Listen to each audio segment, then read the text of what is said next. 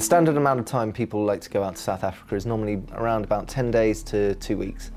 In that time, 2 weeks is plenty of time to see most of the things that are really the highlights. When we have clients going to South Africa for the first time, whilst there's little in the way of jet lag, it's still a long flight, so we tend to recommend they would do Cape Town first, get the shopping out of the way, then spend some little time in the winelands, experience the wine and food, travel along the garden route, and then take a safari before flying home, because there are really early starts and long days.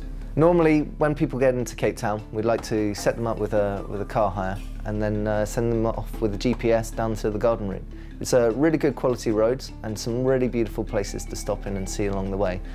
Driving's easy, people are nice and friendly and very helpful with the directions. We get lots of interest in self-driving along the garden route. You start in Oudtshoorn and move further along to Knysna and finish off with your safari, visiting other little places along the way.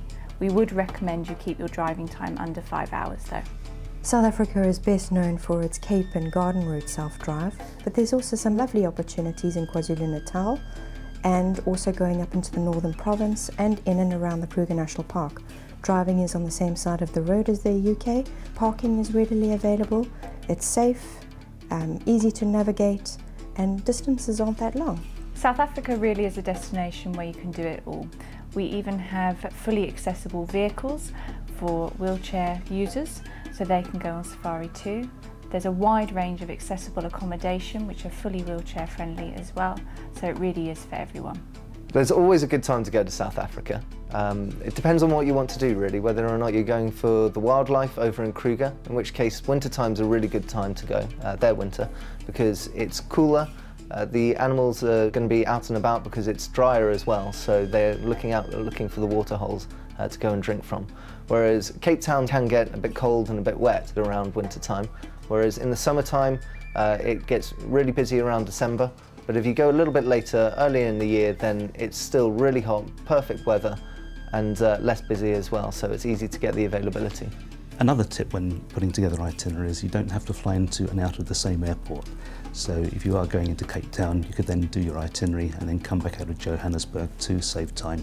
The perception of South Africa might be that it's quite expensive to go there. However, we feature lots of hidden gems, small guest houses where you can really get a true sense of the real South Africa and have some really yummy food. A great way to get around South Africa is to go on a luxury train ride. There are two main options, the Blue Train, a nice electric train, or the more classical Rovos Rail, which is a steam train.